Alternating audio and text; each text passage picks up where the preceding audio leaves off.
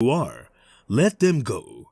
There are also times when God pulls people apart because the relationships are unhealthy for your spiritual growth. You cannot be yoked to dead weight and expect to move forward with the Lord. Toxic, destructive relationships can damage your spiritual walk with God and enjoy your faith. Listen, God doesn't abandon His children, or He will separate and allow offense to burn the bridges behind people so that they cannot go back to their unhealthy, toxic relationships. Yes, I know it's painful, but this pain is necessary. So many times when people walk away from our lives, we are so desperate to get them back together. We cry, we kick, and scream, asking God why these people would leave.